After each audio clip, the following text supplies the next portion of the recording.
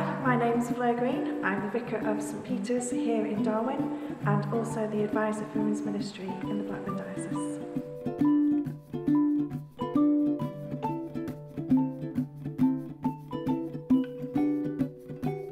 I believe that God has called me to be a priest in His church, and I believe that my calling first came when I was 16 and at school, secondary school, St Michael's in Chorley, and we had somebody come to talk to us about vocations, and that was really the seed that was sown for me to look at what it was that God was calling me to do.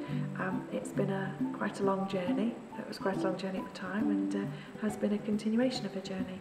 And I think that although we think of vocation perhaps as being a point in time, calling as a point in time, actually a vocation continues throughout your life. It changes, and God calls us to different things as we move through life.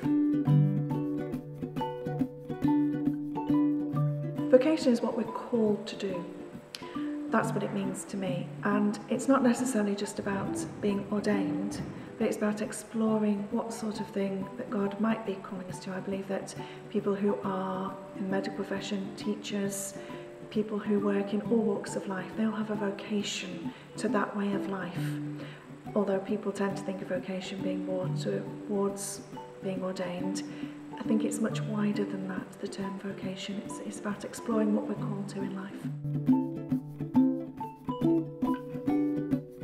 I think to experience being called by God is something that's not really quantifiable. It's not like a scientific equation where X plus Y equals Z.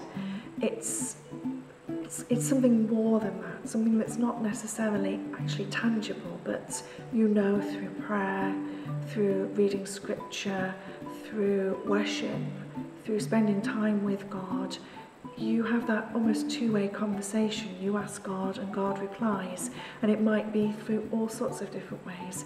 If I think back to my own calling, I felt that it was very much through things that I read and through conversations I had with other people that were sort of guiding me in the direction of being ordained, as well as what I felt myself. I suppose it was sort of a testing out through other ways.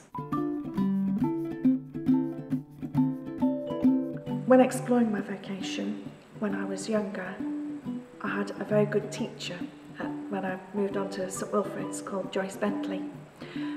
She was a lovely person. She taught me RE, and she was one of the first people, aside from my family, that I told that I was thinking about, ordained ministry. And she was very supportive, very kind, listened to me, talked to me, did some of that testing, that very early testing. I was very fortunate then when I went on to university to have a very supportive chaplain there, who again, he was very good and used to dealing with people who were perhaps exploring their vocation in that sort of like late teens, early 20s time. I've also always found a great help from reading scripture. I've always found that through the words of scripture I've received great comfort and great guidance, and I suppose it's a combination of that and also talking to other people.